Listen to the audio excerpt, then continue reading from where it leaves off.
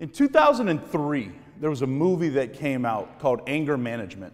Has anybody ever seen that movie? Raise your hand. If you put it on FX, like last week, it might have been on, because it's like one of those movies that seems to be on TBS like every 3 weekends.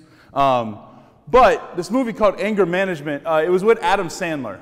So we're going to kick off an Advent mission, quoting an Adam Sandler movie. It's going to be a different kind of Advent mission. So not only was Adam Sandler in it, the other person, the other lead role, he played a psychologist. His name was Jack Nicholson. So if you want to see a crazy movie, watch where the psychologist, the one who's supposed to know and like be sane, is Jack Nicholson.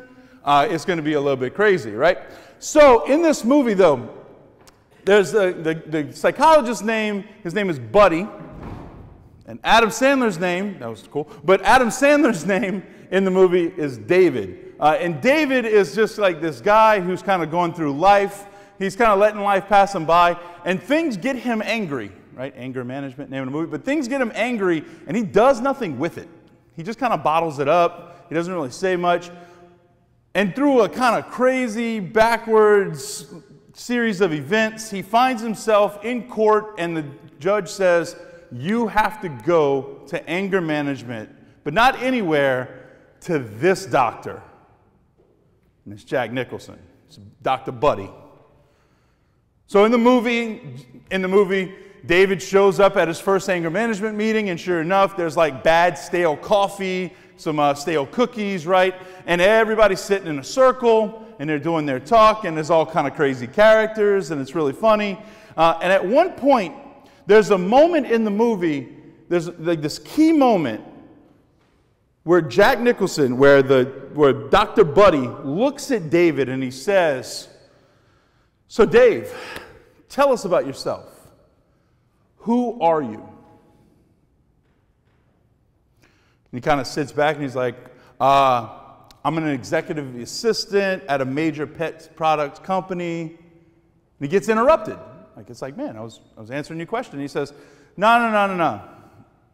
Dave, I don't want you to tell me what you do. I just want to know, who are you? He sits back and he says, well, I'm a pretty good guy. I play tennis on occasion. And again, he gets interrupted. No. Those are your hobbies. I just want to know who you are. Now, the frustration's kind of building up, and you can see where the movie's going to kind of derail in a moment, but he gets a little bit upset, and he's like, well, I don't really know how you want me to answer this question. Maybe someone else here can tell me what a good answer looks like. So like you, how about you? And Dr. Buddy sits back and he says, wait. You want Lou to tell you who you are. And everybody kind of laughs, and it becomes the butt of the joke. And then afterwards he says, no, I guess I'm an easygoing man. I kind of be indecisive at times. And again, he cuts him off and says, that's your personality. Who are you? From there, the movie just kind of goes on to left field, and he gets mad, and there's a little bit of an argument, and that's where it becomes funny, of course. But those questions that he lays out there from the very beginning of this conversation, I think is pretty telling. Who are you? Like, if you had to answer that question yourself, think about it. How would you answer that? Who are you? Like, if you had to put your whole person, everything that you are, everything about you, every nuance, every personality trait, your job, the whole 9 yards, if you had to make it one sentence, how would you answer the question, who are you? I know in my life, and throughout the course of my life, I would have answered that a lot of different ways, depending on the stuff going on in my life, right? When I was an elementary school student, it would have been like, who are you? I'm going to be a baseball player. Like, that's how I would have answered it. As a high school student, it's like, who are you? I'm the bad kid around St. Hilary. If you would fast forward a little bit more, who are you? When I was in college, it's like, I'm like the king of the student section, right? If you would have continued to go through all these different things, like the identity that we put on ourselves tells us a lot about us. Because when I was a kid, I loved baseball. When I was in a youth group here, I was kind of a troublemaker. And when I was in college, I never missed an LSU football game. Amen, hallelujah. Oh, yes, right? But the way I answered that question says something about me. So if someone proposes to you the question today, who are you? How would you answer it? Like, I think that's what tonight is all about. Is for us to get in touch with, how would I answer? How do I know who I am? Because sometimes what ends up happening is we follow the same pattern that David did in the movie. Like, the first thing we want to kind of lean on is my job, or the hobbies that I have. Well, and we know this all too well around here, what happens whenever the job doesn't exist anymore? What happens when our hobbies and our interests kind of change, or the people we're with, they kind of like change their mind and want to do something else? There's like an identity crisis that sinks in. Because if that's who I am, but that no longer happens, then what? The next thing I think we do a lot of times, just like he did, is we start looking to other people to tell us who we are. Who are you? Oh, well, I don't know, but my buddy, he may know. He always tells me that I'm really funny, so I must be the funny guy. Someone else telling me that I'm really smart, so I must be the smart person. Someone else tells me that I'm really good at this, or that I do that well. I must be those things. Thing is that if we continue to base that answer to that question on what everybody else says, then what ends up happening is, if I'm the funny guy, I've got to be the funny guy all the time.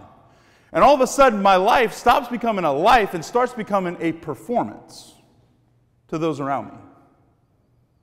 Because I'm supposed to be the funny guy. All of a sudden now, if I'm the smart one, then I can't just be smart for the sake of being smart and liking to learn. It's I have to prove how smart I am, so I've got to be the know-it-all. See, the way we answer that question has to be rooted in something more than just what we do, something more than just what other people say about us, something more than even what we think is our personality and makes us unique. The answer to who we are has to be something actually foundational and strong and lasting. And I think what happens a lot of times is when we start looking for that, we got to go deep. Like, we've got to go back like deep into the recesses of our heart where only God is sitting there telling us who we are, and we've got to listen. And that's hard. I think a lot of times that is a hard thing to do, is to be able to retreat into ourselves, because sometimes we don't like the person that we might come in contact with. But we can go back. And I think that's what the theme of tonight is going to be about, is let's answer that question of who I am. Let's answer that question that can stump us at times, that can give us a bunch of answers that don't really matter.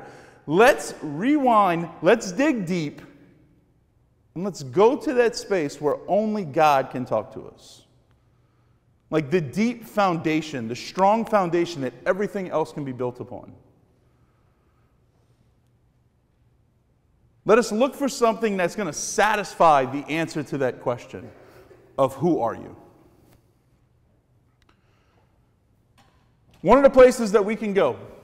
Now, one thing I do want to mention before we start this, that it's going to take, as we're speaking, as we're looking at ourselves, as we're going back to who we are in God's image and likeness, who we were created to be in God's image and likeness, there is a space in there that we got to be a little bit vulnerable with God.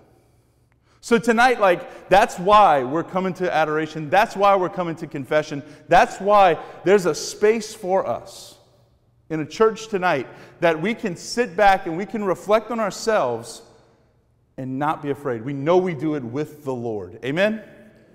So it may take a little bit of vulnerability. may take a little bit of letting go, but it's going to be the only reason why we do this is so that God can speak his healing into our lives. Amen? Okay. So we can rewind back. If we're going to look at who we are, we've got to start with who was man created to be. I think that's a good place to start. If we're going to start the story, let's start the story right at the beginning. All right? So we're looking right there, Genesis. And on the sixth day, God created man, and he was very pleased. Now, when he creates everything else in the universe, when he creates light and darkness, the land and the sea, when he creates the whole rest of the cosmos, he looks back, he steps back and says, I'm pleased. But when he creates man, he's very pleased. He creates everything and says that it's good. But when he creates man, he looks at it and says, it's very good. So from the very beginning, from who we are, the very, very core of our being, when we look at ourselves before God, before anything else, he's pleased when he looks at us. Now that already might be something that's absolutely shocking. Because you know what? I know what my history looks like. I know what my background looks like. I know the person that I was before. I know the person I am when I sin. And God still looks at all of that and he says, I'm pleased. Like already we could stop the talk, go to the Lord and just pray about that. Don't worry, I'm not gonna. Father PJ would probably kill me if I would. He'd be very pleased. No, he wouldn't be very pleased, right? But for us, if we can stop right there and just reflect on that for a moment, that when God looks at human beings, when he looks at each one of us, not just mankind generally, but when he looks at you, he says, I'm very pleased. We fast forward a little bit in the scriptures. Then the Lord formed the man out of dust from the ground and breathed into his nostrils and breathed life, and man became a living being. So not only is God pleased with human beings, but he gives a gift. He gives that first gift of life to us. He breathes into the dirt. Like God creates us from nothing. He creates everything we see out of nothing. He grabs dirt, spits in it, blows on it, and all of a sudden it's Adam. The way that God can pull from nothing and bring life shows how powerful he is, and the fact that he does it in a way that we get life reveals to us that, guess what? He loves us. And he wants to find someone to love. Like God is love, he wants someone to love. Someone to receive it. That's why he creates us. Because we can't love without someone receiving it. We continue.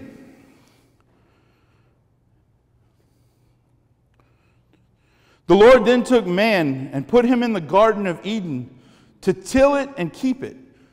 So after he gives man, and he looks at man and he sees that man is good, after he's very pleased with man, after he gives man life, the next thing he does is he gives him a place. He gives him a place in the world. And if we continue to read, not only does he give him a place, but he gives him the food and the sustenance that he's going to need to live. So God is now, not only is he looking at us and saying he's pleased, not only is he looking at us and saying, here's life, this mysterious, beautiful thing that we have before us, right? He's also looking at us and saying, I'm going to provide for every need you have. Now we're looking at Adam, and like Adam is like, man, this is awesome. This is like the best Christmas ever. I got life, I got a place, I got food. Man, this is awesome. I don't need clothes because that ain't started yet. Like, this is awesome, man. Adam is sitting in a space where he is just receiving from the Lord and continuing to receive from the Lord. And it's beautiful. And he knows his God and his God knows him. But there's still one thing within Adam that's kind of like, ugh, I'm lacking. There's one thing more that I seek, Father.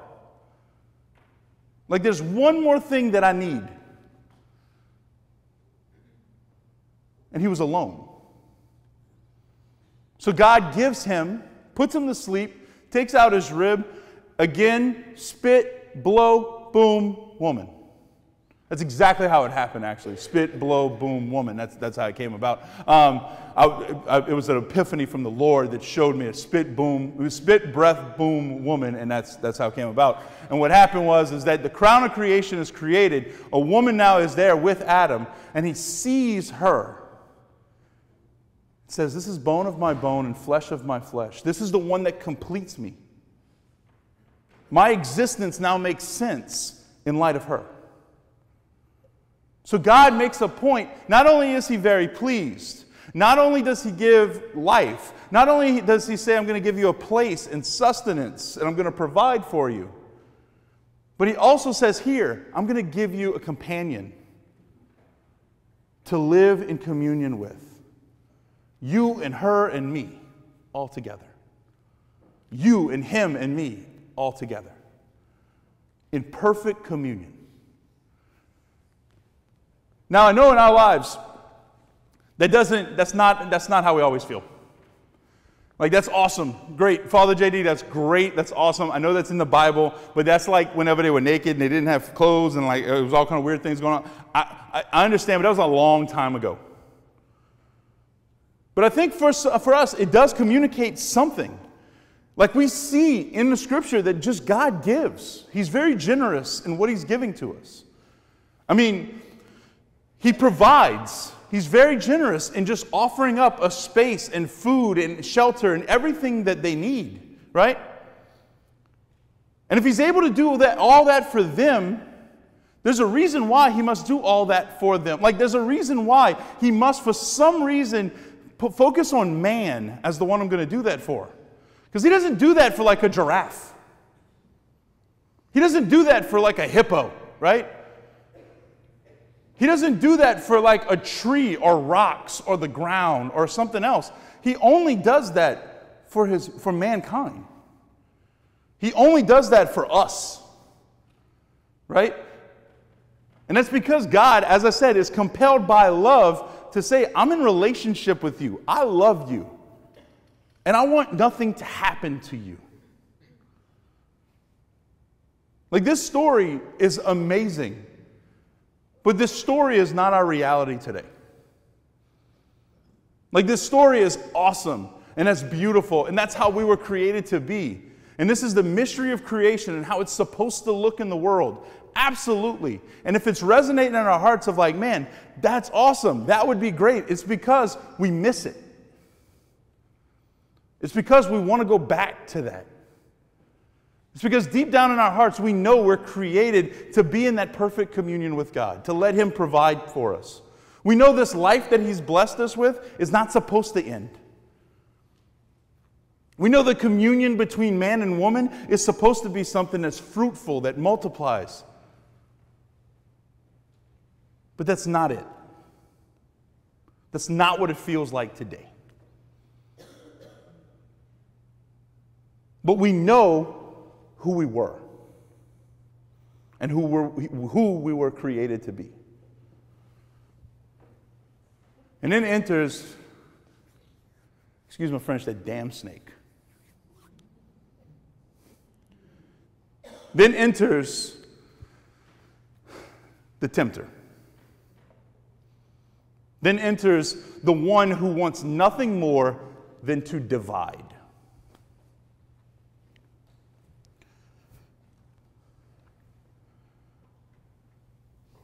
The serpent looks at Eve and says, "Are you sure?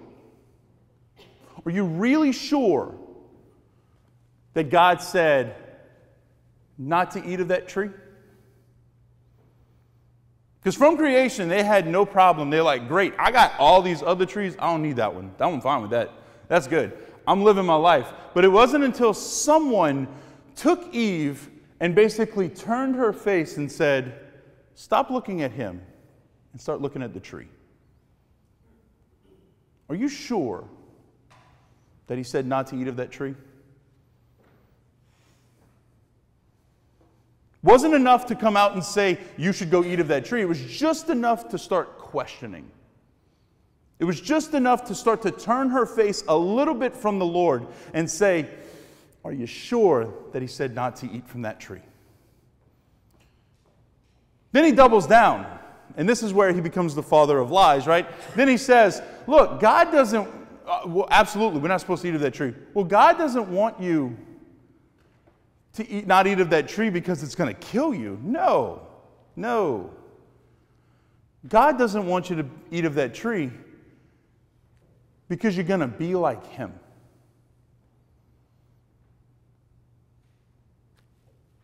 Man, I never thought of that. Man, I never thought. Like, he created everything. He was this powerful to create this entire garden, all this food, all this life that I have within me. He was powerful enough to do all of this. Man, you mean I could be able to do that too? Adam, we could be able to build this. And it's just enough for them to take a bite. It's just enough where we step out and we try to be something that we're not, and we fall.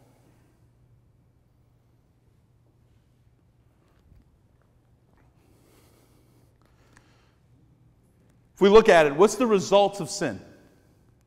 The same way that the fruit of creation with God, right, was all these wonderful things. What's the result of sin? We start to question his goodness. We start to question our goodness. That proclamation that this day, the stuff we created, the people we created were very good. Well, I don't know if I am now. What's the more results of sin? That life that we were blessed with, that we were given, it introduces death into our world.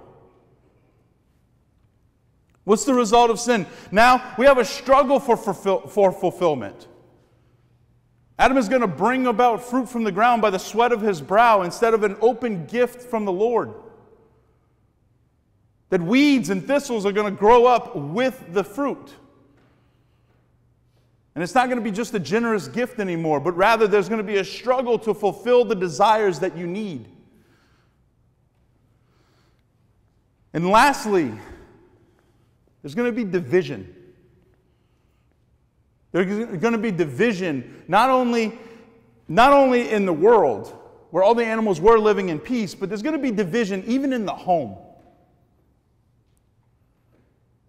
That will turn husband against wife, daughter against mother, father against son, daughter-in-law against mother-in-law. All those are in the scriptures later on. The division gets introduced into the world as a product of sin. As a product of trying to be something that we're not.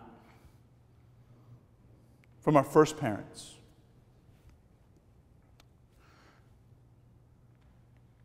You know, when Eve was going to reach for the fruit, when there was this moment in the scriptures, now I say Eve, but like Adam and Eve are both at fault here, right? What ends up happening a lot of times, people are like, oh, well, it's Eve's fault. Well, it's Adam's fault. Adam should have been there. Well, Eve shouldn't have grabbed it and all this other stuff. People want to read into it. The problem is that both of them failed. Amen? Both of them had a problem. And by trying to blame one or the other, it's just symptomatic of that division that was sown way back when. The division between man and woman, wife and husband, where it's always the other one's fault and never mine.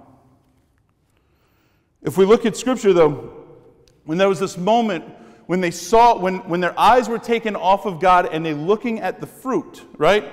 There's this moment where we hear, so when the woman saw the tree was good for food, and that it was a delight to the eyes, and that the tree was was to be desired to make one wise, she took of its fruit and ate. and she also gave some to her husband. That threefold thing about the fruit, right? It was good for food. It was a delight to the eyes. And it was desired to make one wise. That threefold, 1, 2, 3, right? That three things about this fruit is something that we call the threefold temptation of the garden. And in that threefold temptation of the garden, we see the threefold concupiscence, or the three ways that we are led into sin in our lives most of the time. It was good for food. We call that the lust of the flesh, the lust of the appetites. So as we consider these, maybe just in your own heart, in your own mind, asking the Lord, Lord, where is it that I fall into sin most commonly? Like, where is it in my own life that I fall into sin, that I fall into these places, that these places have a stronghold on me or they're a weak point in me? Where is it that tempter, that damn snake, comes and whispers those words of temptation to me? The first being the lust of the flesh. It was good for food. I mean, in all of our hearts, there's a division of how I'm supposed to love those around me and how I may act that out. Where love is all about self-gift and self-donation and making myself small for the sake of the other and laying down my life. And lust is all about grabbing and taking for my own fulfillment. That may be something that's sexual, that may be something that's of greed or gluttony or with food, whatever it is, I take for my own fulfillment instead of giving for the sake of the other.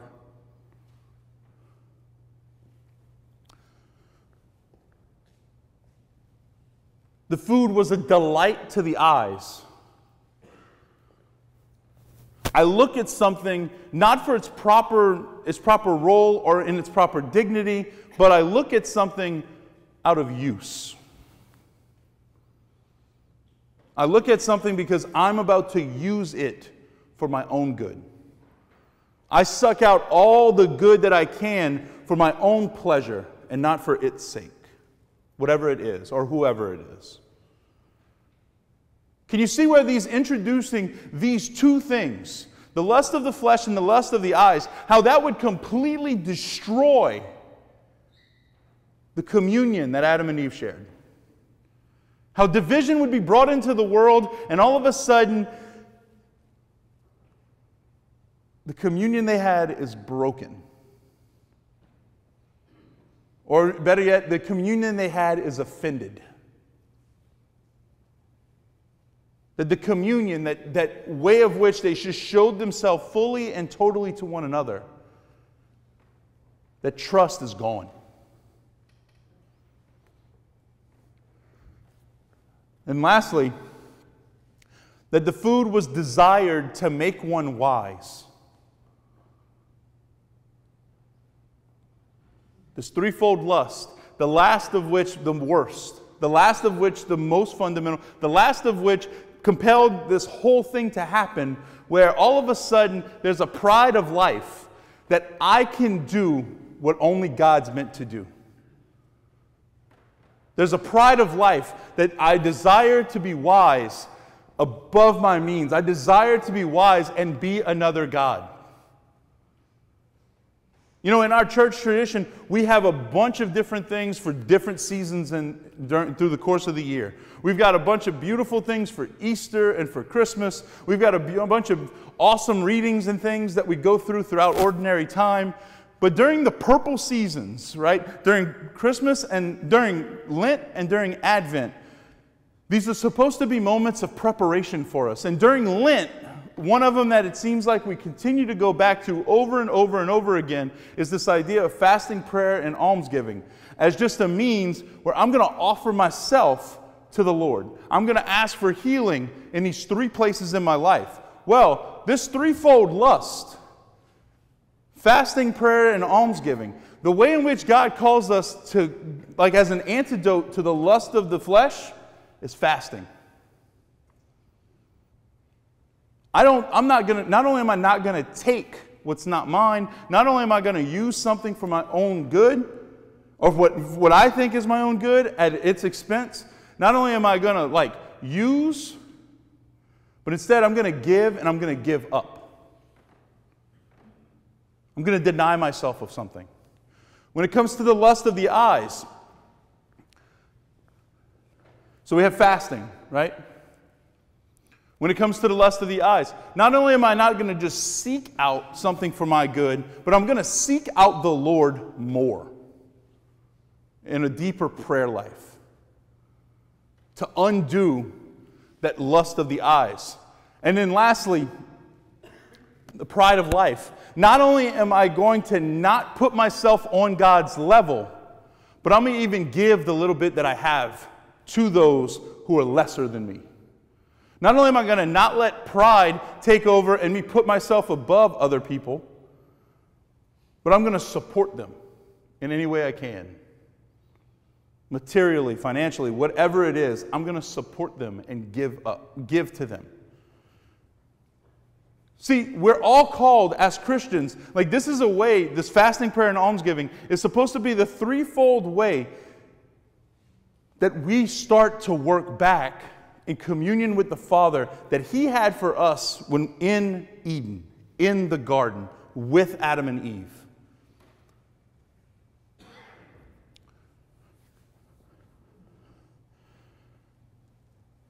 The same God that was providing for Adam and Eve for so long, right? The same God who was providing and giving, that was bringing about fruit, that was giving shelter, that was giving everything in Eden before the fall. That same God now, there's an element of suspicion thrown on Him. I don't know if He's going to do it. He kicked us out of the garden. I don't know if He's going to do it anymore. And I find that's where oftentimes we find ourselves. God, I don't know if you're going to do it. God, I understand you got a bunch of problems throughout the world, that things are falling apart overseas and that all this stuff's going on. But I'm sorry, in my life, I need you. Whether it's somebody that's sick in my family, a marriage who feels like it's falling apart, I'm in school and I don't know which way's up and I don't know what the next step's supposed to be. Look, Lord, I understand you're busy with everything else, but I need you. I need you right now. As we sang at the beginning of tonight, I need you, Lord. Where are you? I understand all these things are going on and everything's falling apart, but I need you. I think when we approach God with that mentality, a lot of times we don't take the time to look in and see, where's my own sin? What places have I fallen short? What places, Lord, am I falling into lust of the flesh, lust of the eyes, this pride of life, these things that are keeping me away from you? And instead, we approach Him with an element of suspicion. He's not going to answer, no matter how loud I yell. When Jesus came to the earth, when He became man, He did it for a reason. He did it to remind us of who Adam and Eve knew who God was from the beginning. He came to remind us of all that was lost and to restore it. Jesus Christ came into this world not for the sake of just being a cool guy that walked around with a robe and 12 friends. Right? He didn't want to just do miracles with fish and bread and feed a bunch of people. Jesus Christ came into this world so that you and I tonight at St. Hilary in Mathews, Louisiana, will understand that we're not separated from God. That we're not apart from Him. Like that God, despite whatever it is in our life that's standing in the way, whatever sin, whatever struggles, whatever peace in our life is keeping us away from Him, that He's still just as close as He was to Adam and Eve so long ago. That He's still waiting for us. That He's still with us. And that He's still calling us His children the same way He did so many years ago with Adam and Eve. God is still looking at each one of us the same way He looked at Adam and Eve. The problem is that sin has just gotten in the way and we don't feel it. He's still just as close as He ever was to His creation. And what happens is we get distracted. He still looks at us and says, you're very good. I want to provide for you. I want to give you a place. And all those promises that He made in the early part of the world. And we've just forgotten who we are. When Christ came to the earth, one of His most famous of all scriptures, one of His most famous of all parables, was whenever He showed us how it is that we're supposed to relate to God. In the 15th chapter of Luke, we hear about the prodigal son. We hear about this younger son who had everything he could ever imagine. Sounds like Adam and Eve, right? Has everything he could ever imagine and looks at his father and says, I want my inheritance and I want to go. I want my cut, and I want to leave. Now, him doing that is essentially he's wishing his father dead. I'm done. I'm out. And he leaves. Fine. Go. The son goes off to this distant land, and he's living it up, and a famine hits, and all of a sudden, all the money that he had, he loses. And he goes from living it up and being this playboy of sorts in this foreign land to now all of a sudden serving pigs. Now in a Jewish tradition, we got to understand, the pig is the lowest of all creatures. There was a taboo with pork. You didn't touch a pig. You didn't get near a pig. And this man was a servant of a pig. So he's the lowest of the low. And there's a moment in his life where he looks and he says, you know what?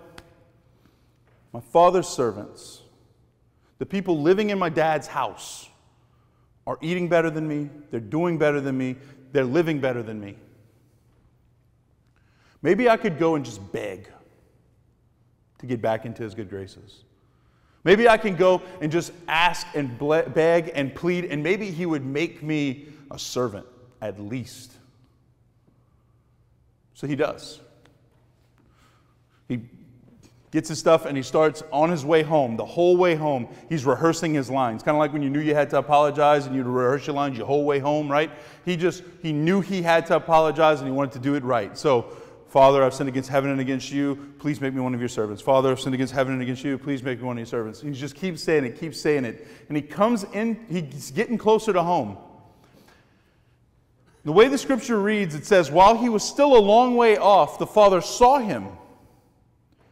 Now, if I've got any hunters here, you know that if something is a long way off, if you're going to see that buck that's a long way off coming across the horizon, you better be looking for it. And it says, while he was still a long way off, he saw him and ran to him. I can only imagine that the father every day, from the moment his son left, was sitting there waiting and just staring at the horizon. And the moment he saw him come across, he went out to get him. The moment he saw him come across, he's like, that's my son, and goes. And when he gets close, the son looks at him and starts to grovel, Father, I've sinned against heaven and you. And the father looks at him and says, shut up. You're not my servant. You'll never be my servant. You're my son. So come in. and we're throwing a feast because my son has returned. From the moment that the fruit was eaten of in the Garden of Eden, God was already ready to plan for the incarnation. He was already planning for Christmas. He already knew from the moment that Adam and Eve fell that He was going to redeem them, and that He was going to do it in a special and holy and full way. Holy, not H-O-L-Y, holy, W-H-O-L. Right? A complete way. He was going to redeem them. And how was He going to do it? He was going to send His Son to be one of us. He was going to send His Son to be like the creature that He loved the most. He was going to send His Son to remind us of who we are. That before we're anything else, we're sons and daughters of the Father. That before we're anything else, we belong to God. St. Augustine once preached in a homily, speaking out to the faithful, right? He said, "You would have suffered eternal death had He, Jesus, not been born in time. Never would you have been freed from sinful flesh had He not taken Himself to the likeness of sinful flesh. You would have suffered everlasting unhappiness had it not been for this mercy. You would have never returned to life had He not shared your death. You would have been lost if He had hastened to your aid. You would have perished had He not come." Brothers and sisters, when we're going through Advent, a lot of times it just seems like the purple period right before Christmas or the shopping season. When we're going through Advent, we're talking about that redemption, that hope of everlasting life coming into the world where God takes flesh and comes to you and I. And in doing so, He reminds us of the dignity that we have. He reminds us of who He created us to be. He reminds us of who He still sees us as. He reminds us of who we are. So tonight, as we come to this place, as we come to a space of like standing before the Lord, looking at Him face to face, of seeing Jesus now, not as a man walking around in front of us, but taking flesh on the altar, looking like a piece of bread. As we come before the Lord, we don't come just to sing a couple of songs or to just kneel down because like we're supposed to, but we come face to face with the one who reminds us deep in the core of our being who we are and who we were created to be.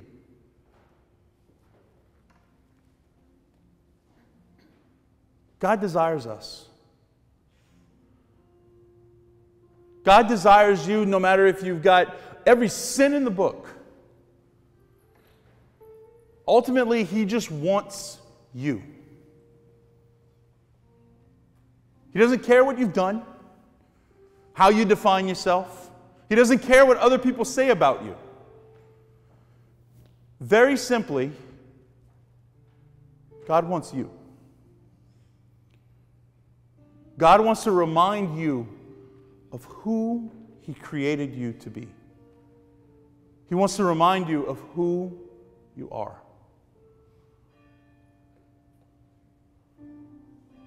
So as we come before the Lord tonight, as we come before Him vulnerable, letting go of all of the labels that we come to define ourselves as, let us just sit and gaze upon Him. Come face to face with the God who loves us so much. Face to face with the God who proclaimed that we are very good. Face to face with the one who wants to provide. The one who loves us. Let us come to experience God as the loving Father that He is, so that we may know before all else that we're his children.